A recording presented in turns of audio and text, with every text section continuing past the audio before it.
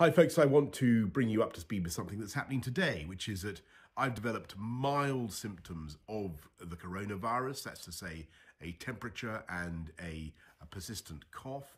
And on the advice of the chief medical officer, I've taken a test that has come out positive. So I am working from home, I'm self-isolating, and that's entirely the right thing to do. But be in no doubt that I can continue, thanks to the wizardry of modern technology, to communicate with all my top team to lead the national fight back against coronavirus. And I want to thank everybody who's involved. I want to thank, of course, above all, our amazing NHS staff. It was very moving last night to join in that national clap for the NHS. But it's not just the NHS, it's our police, social care workers, teachers, everybody who works in schools, the DWP staff, an amazing national effort by the public services, but also by every member of the British public who's volunteering. Incredible response. 600,000 people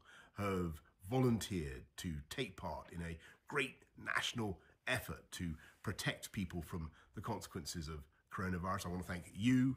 I want to thank everybody who's working to keep our country going through this epidemic. And we will get through it. And the way we're going to get through it is, of course, by applying the measures that you'll have heard so much about. And the more effectively we all comply with those measures, the faster our country will come through this epidemic and the faster we'll bounce back. So thank you to everybody who's doing what I'm doing, working from home to stop the spread of the virus from household to household. That's the way we're going to win. We're going to beat it, and we're going to beat it together.